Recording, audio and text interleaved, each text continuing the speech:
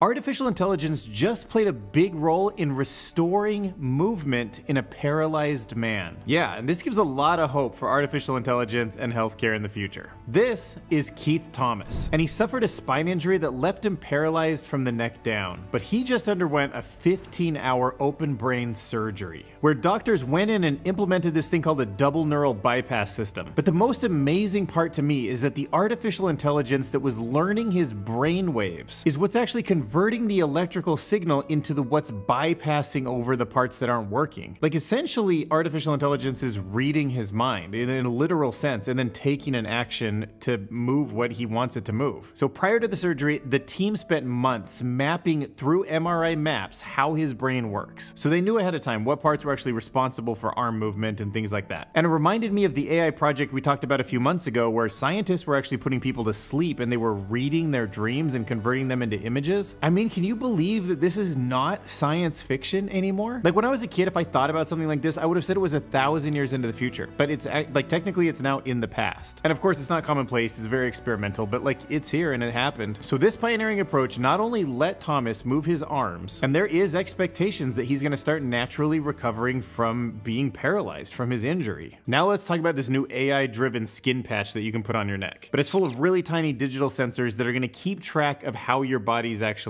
acting. So this nifty little patch is designed to monitor 11 health signals from your neck. And what they're building towards is a future where if you're interacting with a robot, some kind of like humanoid robot type thing, it can directly send that information to the robot so it knows how you feel. Like having a symbiotic relationship, like you and the robot can actually sort of feel the same emotions from the body because it's getting a sense for the same senses you're actually generating. So this digital second skin data collector constantly monitors and checks in on your speech, neck movement, touch, breathing, and heart rate. So artificial intelligence is making inroads into detecting heart disease. Imagine that your heart is the drummer in a band and it's setting the beat for the rest of the body. But what if your drummer starts playing an extra rhythm that doesn't fit the soundtrack? Well, that's kind of like what happens when you have cardiovascular disease. And that causes a whopping 17 million global curtain calls per year. And it's really hard for doctors. Using this metaphor, they basically have to try to get the drummer back on beat while the rest of the band keeps playing.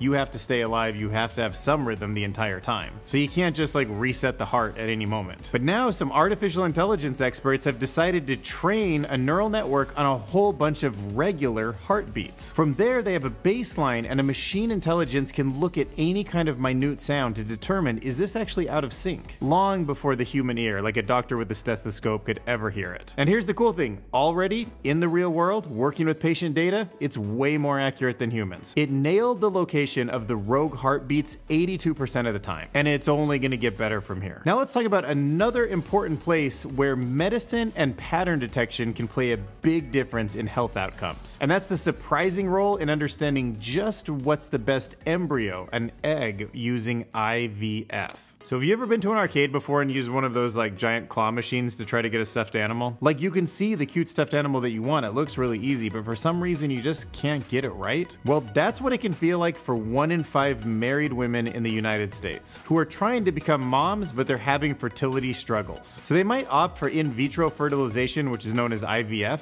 but that's really like a high stakes, super expensive version of that claw arcade machine game. And sadly, just like the arcade version, you don't always get a win. But enter stage right, AI VF.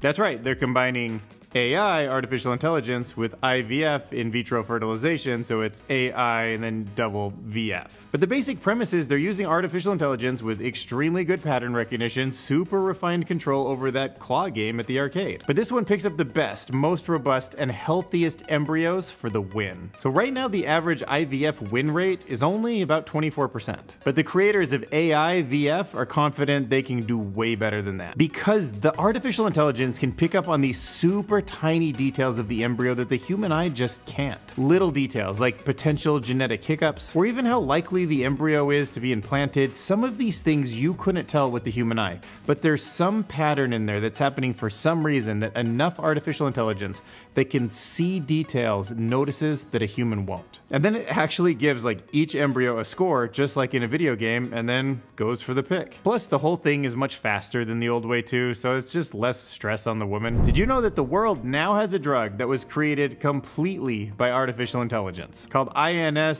018_055. Now, the drug is meant to tackle this really nasty lung disease called idiopathic pulmonary fibrosis, which right now is giving a tough time to about 100,000 folks in the US. But as we speak, there are brave volunteers in China who have taken this AI-generated medicine to see if it helps. So they're going through an ongoing 12-week testing period, but so far things are looking really good and there's plans to expand the test groups. I wanted to give you an update on just how good Google's Palm 2 Med model is at diagnosing diseases. So researchers threw it a lot of curveballs and a whole bunch of medical mumbo jumbo, and they didn't even make it seem like it all came from a unified source, like the way a whole bunch of disconnected doctors might actually do things. But even with all those things in its way, the AI actually managed to diagnose 27 out of the 70 cases, and was approximately accurate in 64%. So there's also some hope that robots are going to revolutionize the way that we actually take care of people with dementia. There's now a new robot that's powered by artificial intelligence that can move around a room and find lost things. So it's a mobile manipulator, and the interesting thing about it is it gets a list of everything that should be in an environment, and it uses object detection algorithms to know where everything is at all times. Then using sensors and cameras, whenever somebody, especially with dementia, just loses track of the important things, whether that be medicine or whatever, it knows to go get them either at the right time or on request. And it knows where the objects usually should be, basically when they're put away, but it also knows the last time they've been seen, how often they're in other places, and all sorts of other patterns about where they end up. But one thing that I hadn't really thought through very deeply was just what it will be like in the future when we have robots that know where all the objects in our lives are. I mean, we might get really lazy, because I already lose my AirPods and stuff all the time, and I use my Apple phone to find them. But imagine an artificial intelligence that's like, oh, the extension cord, it's in the garage. Light bulbs, left shoes, Christmas ornaments, like it knows where they all are. Like, losing things will be a thing of the past. The next generation might actually lose everything, but never have any worry about not getting access to it whenever they want. I was just like, oh, that'll be really different world. Even if they want something and it's not there immediately, that probably some kind of drone from Amazon can like just fly it to you in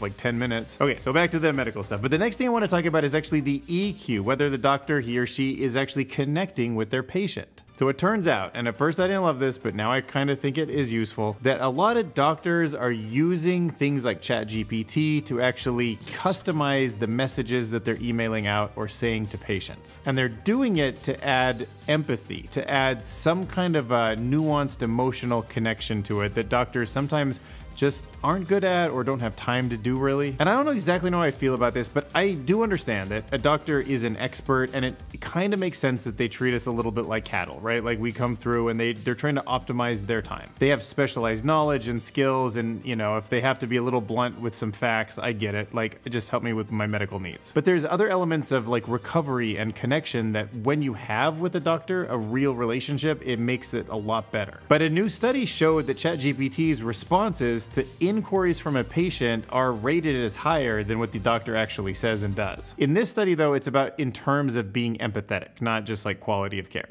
Have you ever wondered if machine learning can be used to predict childhood obesity? Well, I've got some answers for you, because it seems like an AI crystal ball has arrived. So they trained an artificial intelligence system on a whole bunch of different things you can measure in their first 1,000 days of life. So yeah, they're still in diapers. And see if you could correlate any of those factors into them growing up to be a little bit pudgy. So they used one of the classic machine learning algorithms called lasso regression, which essentially shrinks a bunch of data values into certain points. It's kind of like a multi-dimensional average, you could say. And using it, you can help see which of the early factors are actually most related to the outcome. And that's important because it helped us learn what some of the big red flags are when you have a child. And here's the red flags that it found. A child being born by C-section increases their odds. How well a child sleeps makes a big difference. If the parent had health problems during the pregnancy, that matters. So now this machine learning algorithm can give some clues whether people need to step in and kind of start trying to correct that early in life. This is nanobot technology at its finest. A tiny, wiggly spring has been built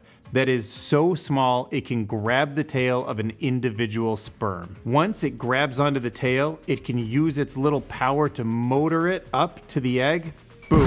Fertilization. And look, you can see with 17.7 million views on Twitter, this is inspiring an entire generation. That's what we need. The next dependent lazy generation. Okay, come on. I don't think it correlates like that. I don't even want to be here, Mom. You had to shove me into an egg. Okay, they would never remember that. Okay, it's not like there's a tiny little baby in the sperm spinning around, so that GIF is not accurate. People are sleeping on nanotech. It's changing the world. Well, I'm sure he's gonna be a real go-getter. You know, a good point. Work smarter, not harder. That might be the message from that baby. That's a terrible idea. The healthy sperm are supposed to compete to get to the egg. That nanobot may pick the weakest, but is it the strength in it that actually makes it the... Yeah, maybe. That's interesting. I think you're judging it without knowing the details. I don't know. But I do know that if you have any thoughts, you should leave them in the comments below. And if you want to help me get to 6,000 subscribers, my next goal, smash that subscribe button.